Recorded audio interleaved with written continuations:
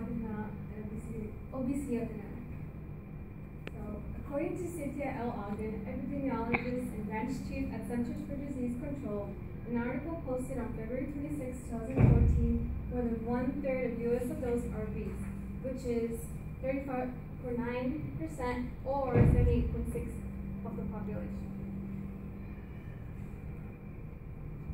So, America is currently facing a dilemma of the obesity epidemic. You can see the number of people who are overweight or obese have tremendously increased over the past 30 years. Starting in 1985 with 10% or less to 2014, just 2 years ago, to 20% and up. So, as being a part of the society, we should be well aware and concerned about the consequences that obesity causes to people around us, our friends, our loved ones, and our family. I have many family members that are currently obese or overweight, and for them being part of my family, I'm very concerned for their health and well-being. By being more informed about obesity, you will have a better understanding of the consequences of obesity and what you can do to prevent it. First, I will discuss the health consequences of obesity. Then, I will read 2 perspectives on who's responsible for this epidemic. Lastly, I will give ways anyone can minimize and prevent the effects of obesity. First, the health consequences. These include type 2 diabetes, heart disease, strokes, high blood pressure, asthma, and sleep apnea. For those of you who don't know what sleep apnea is pauses in breathing in the middle of your sleep. So imagine you're peacefully sleeping and you stop breathing. This is caused because of all the excess fat in your neck, which blocks the airway. That's what sleep apnea is. It can also cause some cancers. It can increase the risk of breast, colon, and gallbladder cancer. Obesity can also correlate with depression. According to career journalist Dennis Thompson Jr., an article published on July 15, 2011 on everydayhealth.com, people who are obese are 25% more likely to experience depression than those who are not. Being obese can cause someone to feel sadness and frustration, which leads to having a poor image of themselves and a low self-esteem, which overall causes dissatisfaction in life. So now that I have discussed about the health consequences of obesity, I will now reveal 2 perspectives on who's responsible for this epidemic. So who's responsible? Is it the person's responsibility to stay healthy, or is it the government's responsibility to keep its citizens healthy? So on one hand, we have people who believe that the government should have strict regulations. One example of this is the number of fast food restaurants located in low-income communities. These low-income communities are more susceptible to consuming these fast food restaurants because they are cheap and very convenient to them.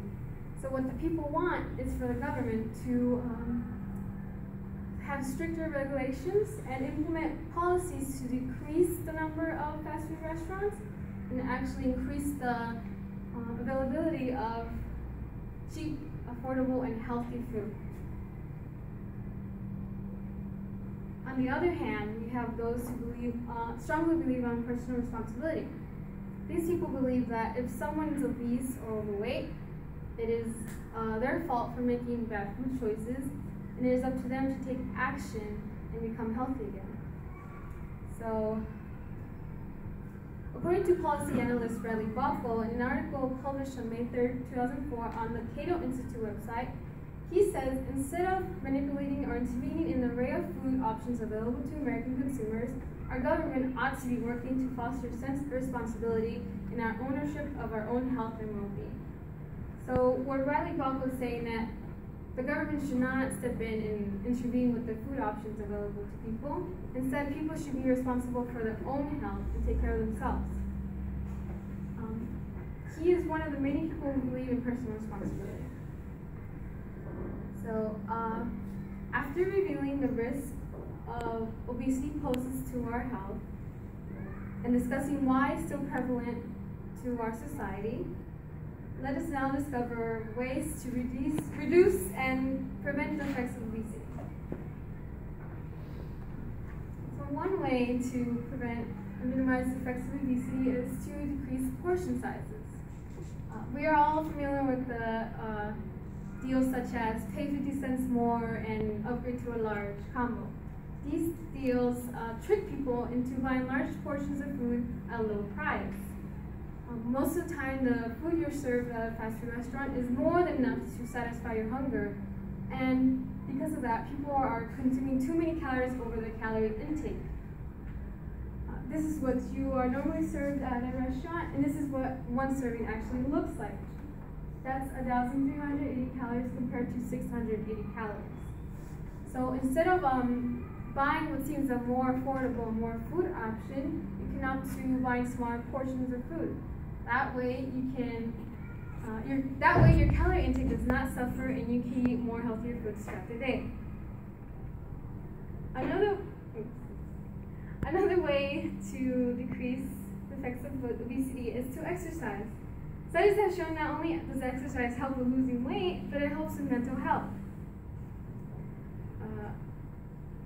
According to an article on the Mayo Clinic website, last updated on February 5th, 2014, the benefits of exercise include both muscle strength and endurance, getting better sleep, and overall feeling a good mood.